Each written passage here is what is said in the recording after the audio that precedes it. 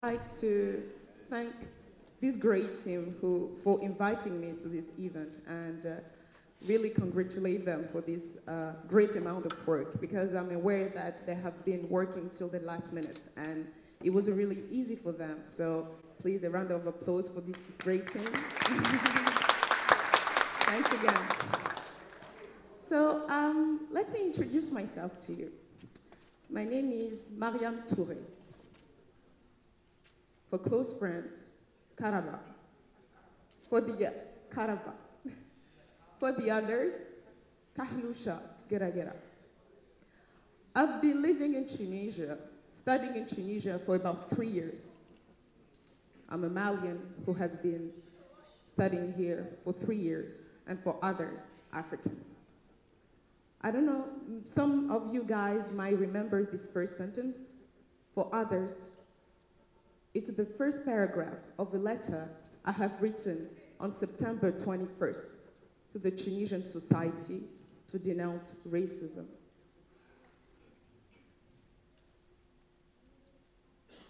Some of you guys might want to know what has brought me to write this letter or what has happened to me.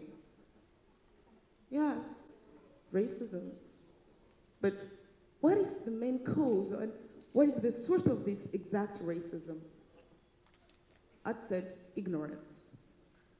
What is one cause of ignorance? The lack of integration. Integration has always been an important subject to me. Why?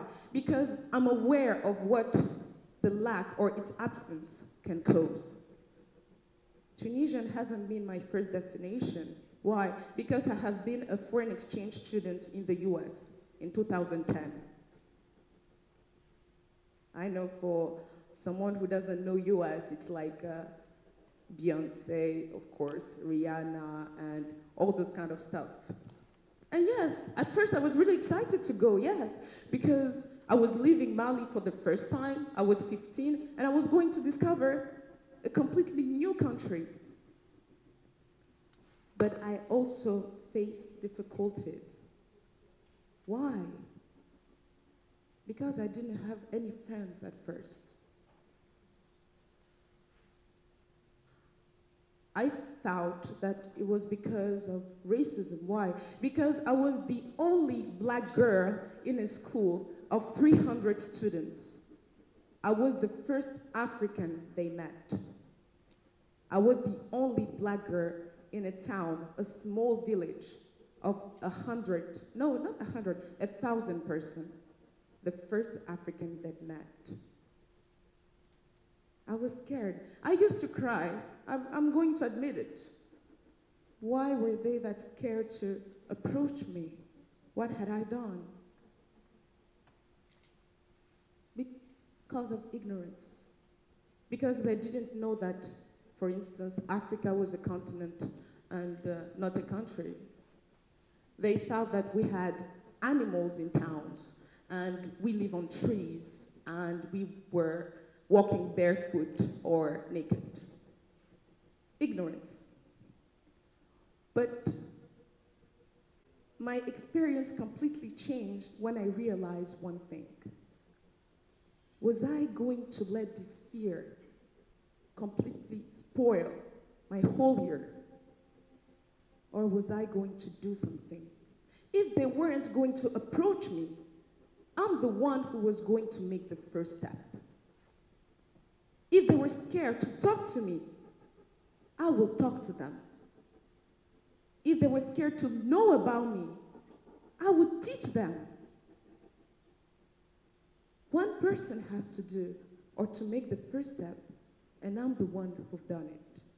And when I made this step, my experience completely changed. Why? Become involving. I got involved in some extracurricular activities. I don't know where I have the PowerPoint. Fauzi? Ozzy. Fauzi.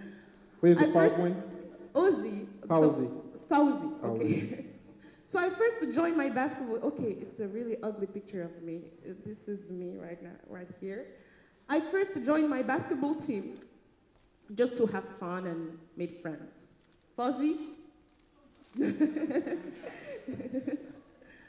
I also joined my Pot of Puff team. It's like American football. It's not like soccer, like rugby. Yeah, Pot of Puff team. Fauzi. Next one. I also became a member of my mock trial team. It's like we even participate to the state championship of the best lawyers of Oregon. Fauzi. Next one. I have participated to a culture fair. I made a presentation everywhere in my states. Next one. Fauzi. I participate to different conferences in Baltimore, in Washington, D.C. too. Next one. This is a picture of me at the Portland Rotary Club with my representative. She was working for the U.S. Department of States. Next one. Fauzi. And I even made a fashion show in my high school with my friends. Those are all my friends, classmates, and those are African clothing I have brought from Mali, and this was my senior project. This was the African fashion show I organized there. And the reason why I show these pictures to you is because from the beginning of my experience, where I was this completely shy girl who was spending her time just saying, okay, what's a pity, I'm not integrated, I don't know what to do. And the end of my experience, when I decided to not let this an excuse and just come to them, I have made plenty of friends. Fauzi? Fauzi.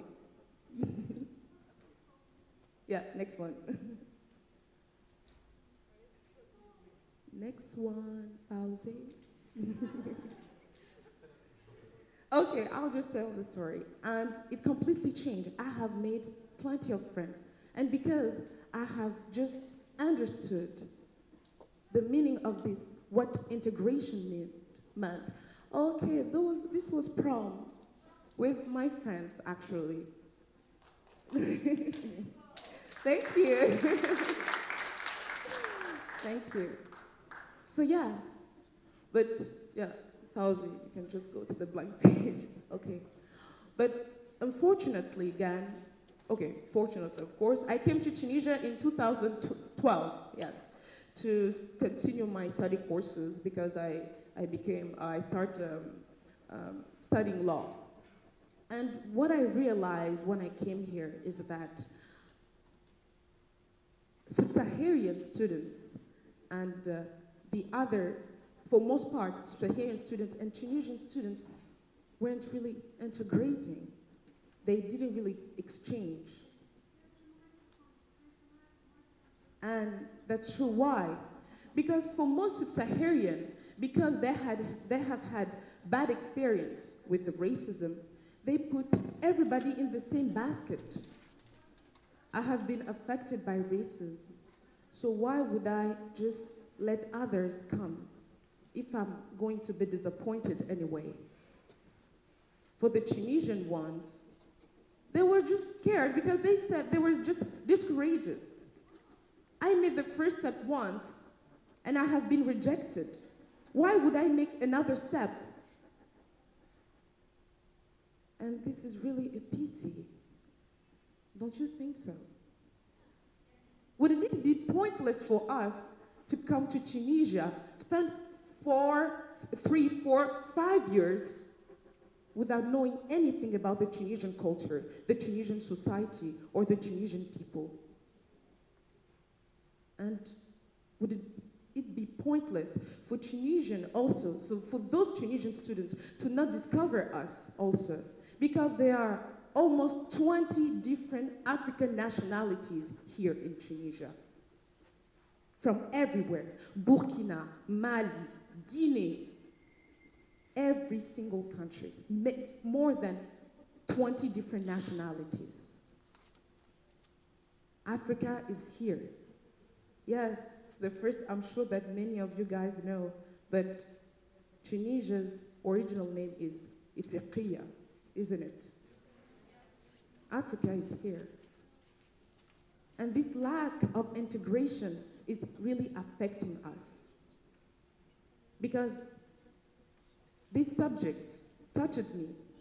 I decided to be active in the Tunisian society, or I decided to be active. I first joined the MUA.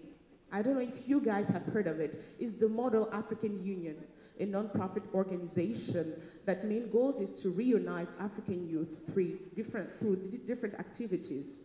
And the main activities is the simulation of the African Union. Those are the pictures. Next one. Of the simulation case. And this was last year's simulation. Next one. Housing. I also joined the IAZAT. It's the African Students and Interns Association here in Tunisia. And what we do, that we aim to assist those students and also facilitate their integration through our cultural event.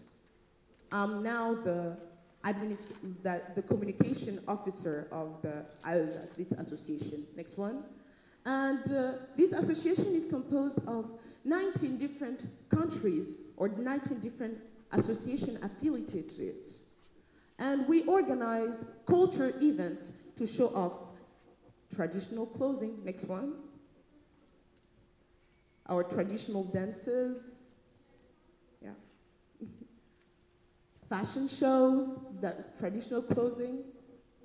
And this is important because you just have the opportunity to travel in an African or a different sub-Saharan countries without necessarily leaving Tunisia.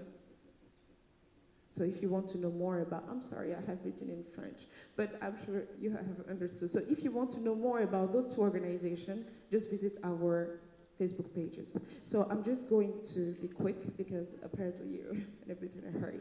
So that's why I would like to finish with just one thing. Still have time, huh? Do you have time? Yeah, still have time. Okay, thank you. I know that sometimes it's hard for you guys or for us to change. When I went to the US, I have learned a word or an expression, culture shock. Culture shock. I'm Malian. I have different point of view. I have different way to think. I have a different way to see things. And this way might not suit yours. We are human beings. We are completely different. But someone once said that it's the diversity of the rainbow colors that makes it beautiful. And I completely agree with these sentences. We are here to discover Tunisia, to discover Tunisian people and to get to know you. And we are also here to give you the opportunity to know about us and to discover us. We might sometimes fight. I understand. We might sometimes have different opinion or point of view on other things. That's true. But this is how family works. I have a twin brother and I spend every single day fighting with him. But it doesn't mean that we don't love each other. Because loving someone is about fighting with that person, but after going back and stay together. I'm going to admit it, I have gone through hard times in Tunisia, of course, but they're nothing compared to the good times I have spent here. Because in Tunisia, I have met some of the most amazing person in my entire life. And I don't consider those people as friends or acquaintances or knowledge. I consider them as family. Because we have the same nationality. And yeah, I agree with them. I agree with those people who said that Africa is a continent. We are a continent, okay. Or no, not a continent, a country. I agree with those people who said that Africa is a country. They're right. Because even though we don't have the same culture, the same skin, we have the same blood. We have the same way to think. And this should be our motto. Africa United. This should be our motto of all. And the reason why we're here is to keep this and to reach this goal. An African United in Tunisia. Thank you very much.